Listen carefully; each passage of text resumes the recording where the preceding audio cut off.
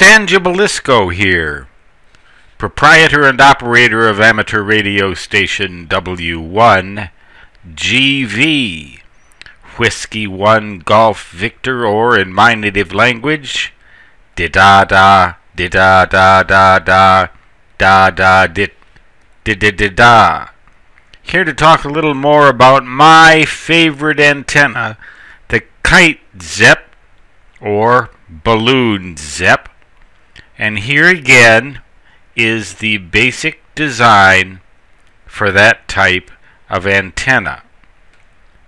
A 1/2 wavelength radiating element and a 1/4 of a wavelength feed line comprising ladder line or window line ideally. Now in a video just earlier today I said that resonance in a feed line is to be avoided, and a 1/4 of a wavelength feed line most certainly is a resonant length of line. What gives? Am I contradicting myself? Well, the answer would have to be yes and no. First of all, the feed line in a Zepp antenna is going to radiate inherently to some extent anyway, because it is not a truly balanced antenna, whereas this is a truly balanced line. This doesn't have to be exactly a 1/4 of a wavelength, but if it is, there's a possibility that you will be able to do without the antenna tuner. But I recommend for an antenna tuner, and I actually recommend an antenna tuner for all Zepp antenna arrangements, a true balanced antenna tuner. It needs to be capable of feeding a truly balanced feed line, even though this feed line isn't truly balanced. And the best tuner that I know of for that purpose is made by a company called Palstar. I have one of their tuners. It's not this particular one. You will lay down a pretty penny to get this tuner, but it'll be worth it if you really want a Kite Zepp antenna for the 160 meter band, and to some extent also 80 meters. The first time I tried an antenna like this on 80 meters, a whole new world opened up to me. 80 meters sounded like 20 meters in the daytime on a good summer day, but this was nighttime in the winter. I worked Europe, I worked the South Pacific, I worked the world on 80 meters with an antenna just like this. I believe it was a relatively calm night and I used a balloon rather than a kite. But this resonant feed line here, if you choose to use that length of line, can serve as a 1/4 wavelength matching section.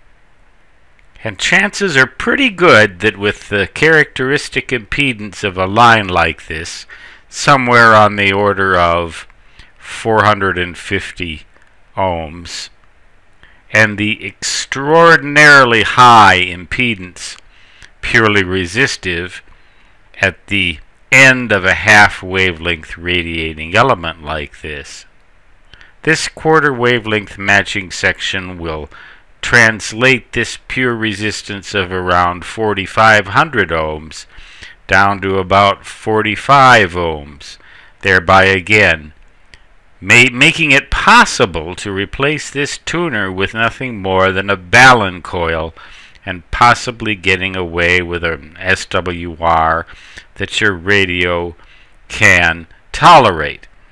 That said, These antennas exhibit a wide variety of impedances at this point right here, and you may not have an impedance that will deliver a standing wave ratio that your radio can contend with.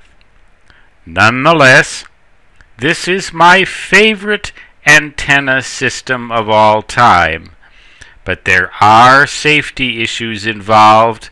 I am not going to recommend, or should I rather say, I am going to recommend that you not try to fly an antenna like this until you are aware of all of the hazards and have taken measures against each and every one.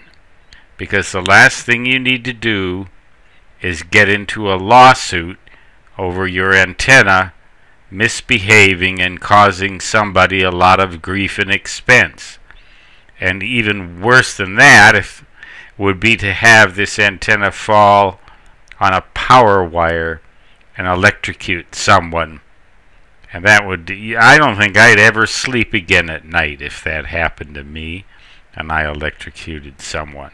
So these are potentially dangerous antennas. This length, 1/2 wavelength wire here, is about 270 feet, 260 feet or so on 160 meters. This right here is somewhere on the order of 130 feet. So you're looking at 400 feet of wire hanging high in the air from a kite or balloon, and that is going to pick up a lot of electrostatic charge no matter what kind of weather you're having. And if there's any possibility whatsoever of a thunder shower or thunder snow taking place, do not fly an antenna like this unless you want to get you and your radio fried. So, despite all the hazards, if you take precautions against them, and I'll try to make a video outlining some of those precautions, but again, recommending that you not fly an antenna like this until you are fully aware and have taken measures against all possible hazards so that you are as safe as you can possibly be. So, trembling with fear at the prospect of instant death at any moment, enjoy this antenna, particularly in the winter and a cold, lonely night. In some place where there's wide open space, get on 160 with one of these and have at it. Fear and all. Stangibelisco W1GV saying 73, which means best regards in ham radio jargon, and so long, which in my native language translates to did-did-did-da-did-da.